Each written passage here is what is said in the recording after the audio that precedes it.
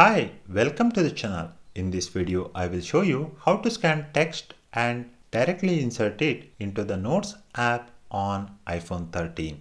You can also use this method on iPhone 12 and iPhone 11. Here is how to do it. Open the Notes app and start a new note for composing. Tap the camera icon from this toolbar. Next, tap Scan Text. Text appears on the screen. Tap Insert. You can edit the text, or if the scanned text is in a different language and you want to translate, then select it. Now press this little arrow button and tap Translate. Select the language you want from the available list. If you wish, you can replace it with the translation.